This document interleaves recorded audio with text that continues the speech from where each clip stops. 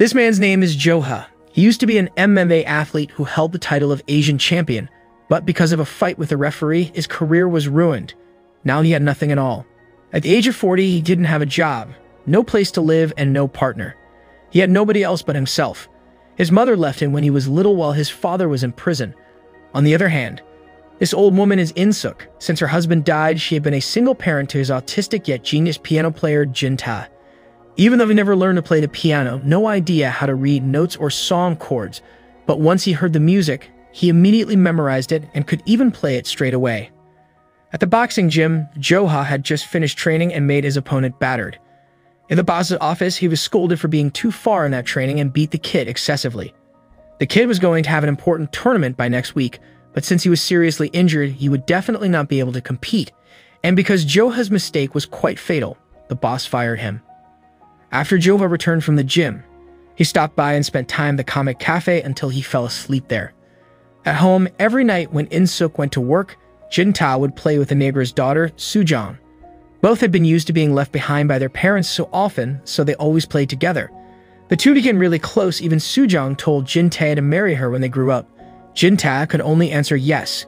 In the middle of the night, when it was raining heavily, Joha invited his friend to eat at a small restaurant. Coincidentally, the restaurant was where Insuk worked. When Joha and Insuk looked at each other, suddenly they both froze. Without saying a word, Joha immediately left.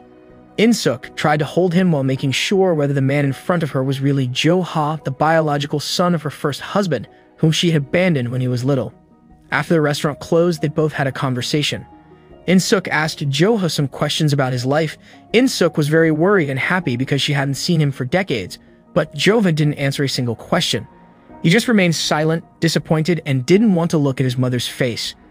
After they parted on the street, Joha was very drunk. He stumbled into the middle of the street and got hit by a speeding car. The next morning, Insuk kept thinking about Joha when Jinta came in and lay down with her. She told him about Joha. When Jinta heard that, he was happy to find out that he had an older brother. That night, Joha woke up at the hospital and was confused as to how he ended up there. Meanwhile, seeing a critical patient who suddenly looked healthy, even though his neck was broken and battered, the nurse ran away in fear. The next morning, Joha was as healthy as if he had never been hit by a car.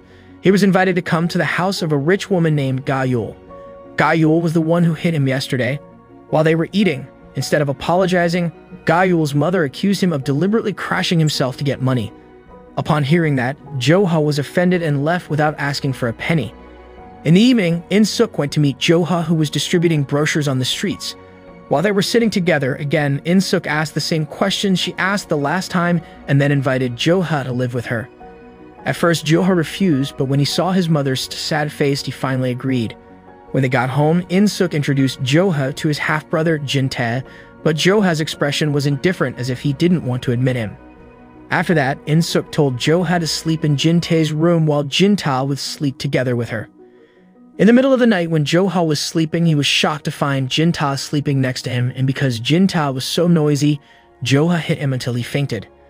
The next morning, while Joha was hanging out in the park, his friend offered him a part-time job as a sparring opponent for an MMA athlete that would pay him 200.0001, but because Joha hadn't trained for a long time, while his opponent was a professional MMA athlete, he would be sure battered, but even though he had been warned about that, for the 200,000 won, Joha was still determined to take the job, but when he sparred against the MMA athlete, he was immediately beaten. When Joha came home, Jinta saw him and hurriedly put on a head protector because he was afraid of being hit again.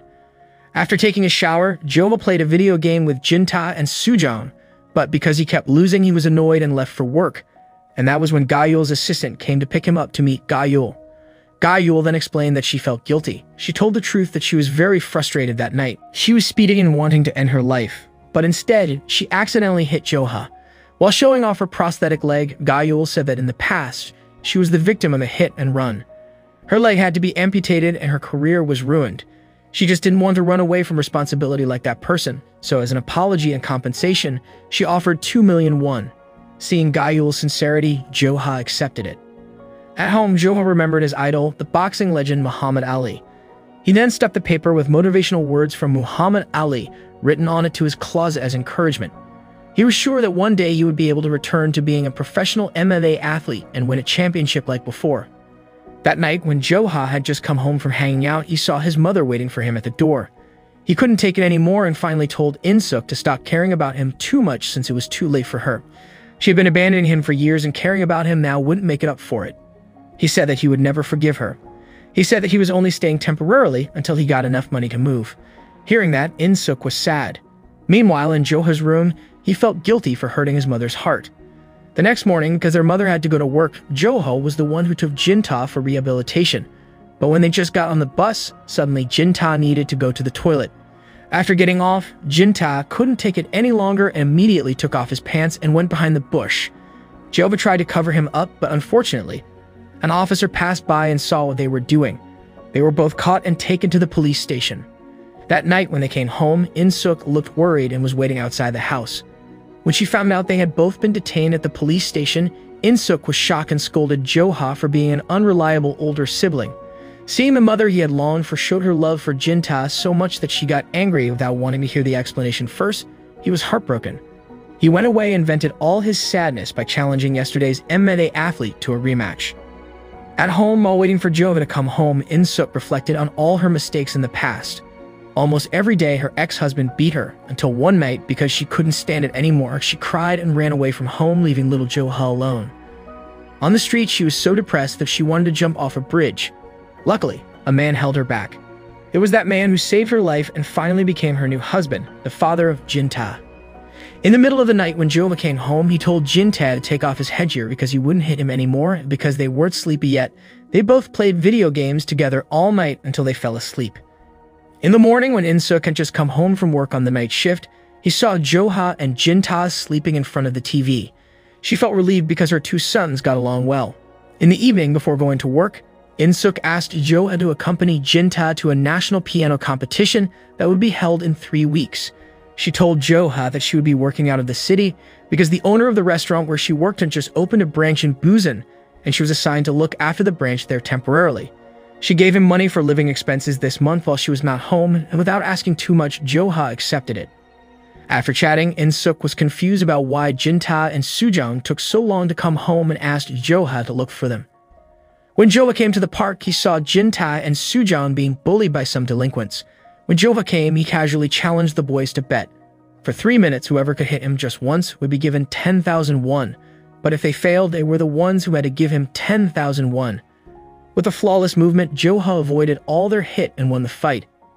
After returning from the park on the street, they met Soo-jung's mother, and after greeting them, she continued to go to work. The next morning, so that Jin-ta wouldn't be bullied, Jo-ha tried to teach him how to fight properly, but because Jin-tae's movements were difficult to predict, he managed to punch Jo-ha in the face until he got a nosebleed. That evening, Jin-ta, Jo-ha, and In-suk ate together outside. In-suk said the three of them rarely got together, so every now and then she wanted to have dinner together at a fancy restaurant.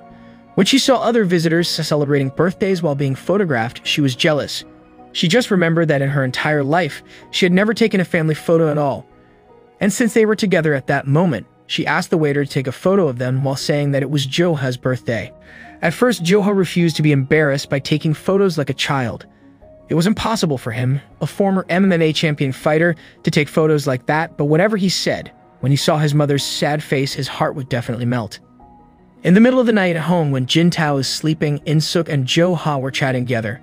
Since her son was old enough, In-suk poured a glass of wine and put on the music she used to play when Jo-ha was little. In-suk looked happy because even though it was just dinner at a restaurant and taking photos together, for her, it was the most beautiful night of her life. In-suk was so happy that she asked Jo-ha to accompany her to dance, and even though he didn't seem like he wanted to, but to make his mother happy, Jo-ha danced for her. In the morning, In-suk left for Busan. After their mother left, Jo-ha asked Jin-ta what he usually did when their mother was not home. Jin-ta said that there was nothing to do all day. He just ate, slept, played games, or used the piano. Hearing that, Jo-ha said that the boys had to be able to do sports and earn their own money. Jo-ha then invited Jin-ta to help with his work. In the middle of working, Jo-ha left Jin-ta for a while, but when he returned, Jin-ta was missing. He panicked and hurriedly looked for him. On the other hand, Jin-ta was watching a girl play the piano in the park. After the little girl had finished playing, Jin-tae tried to play the piano too. Soon, Jo-ha found Jin-ta. Seeing Jin-ta playing the piano, Jo-ha was so amazed that he froze. This was the first time he saw with his own eyes his autistic half-brother playing the piano. Everyone was so amazed that people started giving him money. After getting a lot of money, Joha took Jinta for dinner in a fast food restaurant. He told Jinta to order whatever food he wanted. When Jinta was ordering more food, Joha checked his brother's phone. When he looked at it, he was shocked to see the video of Ga-Yul's piano performance. It turned out that Ga-Yul was the most famous pianist in South Korea. The next day, Joha invited Jin-tae to go meet Ga-Yul. They were stopped by Ga-Yul's assistant, but Joha didn't care and barged in. After meeting Ga-Yul, Joha asked for her help to assess whether Jin-tae's piano playing was good and worthy of being the champion in tomorrow's competition. He said that he just wanted Jin-tae to be the champion so that their mother would be happy when she came home. Hearing the request, Ga-Yul immediately refused because she had long retired from the world of music. Ga-Yul then left them. When they wanted to go home, Jinta saw a piano and immediately played it. When Ga-Yul heard Jinta playing, she suddenly stopped. Slowly, she walked closer and then joined in playing on the piano. The next day, the competition started. Not only Joha and Sujong, but Ga-Yul and her assistant were also present. Since hearing Jinta playing, Ga-Yul had put an interest in the world of music again. Participant after participant showed their prowess, and finally, it was Jin-tae's turn. Jin-tae, as usual, used his cell phone and watched his favorite game streaming while playing. He then started his performance. The whole performance finally finished, and it was now waiting for the judges to determine the winner. While waiting, Joha called his mother and passed the news. On the phone, In-suk sounded happy that Joha could look after Jinta well. Shortly after, the participants gathered to hear the announcement of the winner. Joha, Sujong, Ga-Yul, and her assistant looked confident that Jinta would definitely be chosen as champion because his piano playing was perfect. However, when the judges announced the winners and Jinta was none of them, Ga-Yul was disappointed. In the evening in Ga-Yul's house, Ga-Yul began to play the piano again. The next day, when Sujong was having breakfast with Jinta, Jinta kept saying the name of his idol, namely the beautiful Ga-Yul. When she heard that Sujong was jealous and asked if Jinta was cheating, and without feeling guilty at all, Jinta answered yes. Sujong was irritated to hear that. In the afternoon, Joha again asked Jinta to help spread out brochures. While they were taking a break while eating ice cream, Jinta was sad when he looked at the mother and her child across the street. Seeing Jintae's expression, Joha tried to cheer him up. He said that he also missed him. He then said that their mother would be home soon. When Jinta continued working, he stopped by the clothes shop. He decided to buy new clothes for Jinta, but when he returned, Jinta was missing.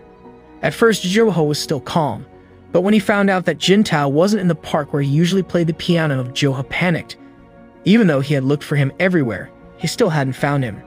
Jinta even didn't pick up his call. At home, when Joha saw the door open, he was relieved, thinking Jinta had returned home, but inside, it turned out it was not Jinta, but In-suk. While adjusting her hat, In-suk said that she was only home for a moment to get an important file, then she had to go back to Busan. But when she found out that Jinta was missing, she panicked and scolded Joha. They then split up to look for him. Late in the afternoon, Joha finally found Jinta in a record shop. He was enjoying to music. He was furious and was about to hit him, but In-suk came from behind to intervene. Then she scolded Joha again. When In-suk was crying, Joha was shocked to see the condition of her mother's hair. It turned out that his mother had lost all her hair. After Jinta came home and In-suk went to work, Joha went to the restaurant where In-suk worked. Joha asked the truth if his mother was assigned to work at the Busan City branch. Hearing the question, the restaurant owner was confused. She had never opened a branch there. Joha's suspicion became stronger. He then went to meet Sujong's mother and threatened her to tell the truth. At first, Sujong's mother didn't dare to speak, but because she kept being forced, she finally told him about his mother's cancer. After finding out the truth, Joha chose to leave the house. He was disappointed. For decades, he harbored longing for her. But when it started to get better, his mother was once again lied to him and about to leave him again. Joha then met his father in prison and told him that he wanted to go abroad. His friend offered him a job as an assistant martial arts trainer in Canada. His purpose in meeting his father was to say one thing: to never lay his hands on his mother again. He swore that he himself would finish him if he dared. On the other hand, when Jinta was alone looking at the piano in his house, Ga-Yul and his assistant suddenly showed up. Ga-Yul's purpose was to train him directly because she sympathized and was interested in Jin-tae's talent. In the evening, Ga-Yul's mother met the director of the most prestigious music school in Korea. The director was the head judge at yesterday's competition, who did not choose Jinta to be the champion just because he was mentally challenged. Ga-Yul's mother found out about it and said that tomorrow night, when the music school held the big orchestra concert, He wanted Jin-tae as the main piano player. At first, the director objected. He was afraid that the appearance of an autistic child would tarnish the good name of the music school, but Ga-yeol's mother threatened to sell 51% of her shares in the music school if the director refused. The reason Ga-yeol's mother liked Jin-tae was that it was thanks to him that her beloved daughter wanted to play the piano again after being retired for a long time. Hearing all this, the director was forced to comply. Before leaving for Canada, Jo-ha went to the hospital and greeted his mother for the last time. When In-suk saw him, she apologized for all this time for covering up her illness. While holding back tears, Jo-ha asked why she didn't take him with her when she ran away. Since her disappearance, no one defended him when he was beaten by his father. Every time his father was drunk, little Jo-ha chose to run away and hide in a comic cafe until his father fell asleep. Hearing her son's story, In-suk apologized from the deepest of her heart. She knew that her time was coming to an end and said that if time could be repeated or if she got reborn, she promised that all her life and love would be given only to Jo-ha. Jo-ha, who couldn't hold back the tears, left. As he walked out, he cried uncontrollably. The next day at the airport, while waiting for his flight, Jo-ha saw an interview on TV. The presenter reported that at a grand concert tonight, the main pianist was different from last year's concerts. The main pianist at this concert was a genius child with autism named Jin-tae. When the presenter asked what kept Jin-tae enthusiastic about achieving his dreams despite his disability, Jin-tae quoted the motivational words from the legend Muhammad Ali, which Jo-ha attached to his closet in his room. Hearing Jin-tae's words was a great blow for Jo-ha. He decided to back down from his intention to go abroad and rush to the hospital to get his mother and bring her to the concert. That night, the audience seats were full. After the orchestra members and the conductor were ready, Jin-tae appeared. The whole audience laughed seeing the boy's behavior. Even though it was a concert as usual, Jin-tae still carried his phone while watching the streaming of his favorite game. When everyone was ready for the concert, it finally started. Everyone was amazed. Jo-ha and In-suk were frozen in amazement to see Jin-tae perform flawlessly in front of everyone. At midnight after the concert ended, Jo-ha took Jin-tae to the hospital to visit his mother, who was already in a very weak condition. It was the first time Jin-tae found out about his mother's illness. Jo-ha then left so they could spend time together. Unlike Jo-ha or other normal people who could express their sadness, Jin-tae could only remain silent while lying next to his mother. With a weak voice, In-suk asked if Jin-tae was happy to have a big brother. Jin-tae answered yes. In-suk then told him to obey his brother and to help him take care of the house. Hearing all this, Jin-tae was sad as if he already knew that it was his last moment with his mother. The next day after the funeral, Jo-ha came out to take a fresh air. He then met Soo-jong's mother, who offered him a cigarette, which he calmly accepted. He inhaled the smoke and coughed the very next moment, indicating he never smoked before. To hide his embarrassment, he tried to look for a topic to change the conversation. Not long after that, Soo-jong, Ga-yeol's mother, and Jo-ha's friend came out and asked if anyone had seen Jin-tae. When they found out that Jin-tae was missing, they all panicked except Jo-ha, who knew well where his brother went. He was in the park playing the piano.